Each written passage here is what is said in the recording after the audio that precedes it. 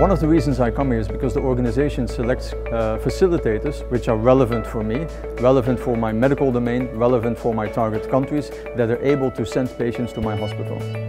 Brought together some very good minds, and it was a large reservoir of ideas, of new thoughts, new trends in this industry, which is now maturing.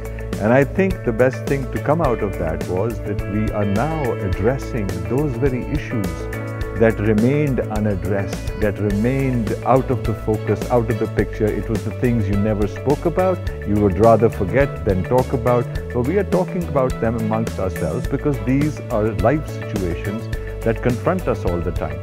So the brainstorming was a very educative interchange and a very welcome addition to the B2B Encounters agenda. One thing that is worth to mention is that the majority of the participants of the event are not beginners.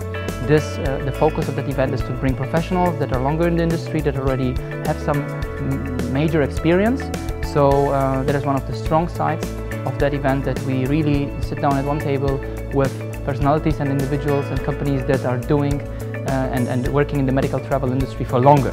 I was really pleased to get this invitation because I want to meet as much professional people as possible, and I knew that there were only professionals invited, so this is a really good opportunity for us to come over here.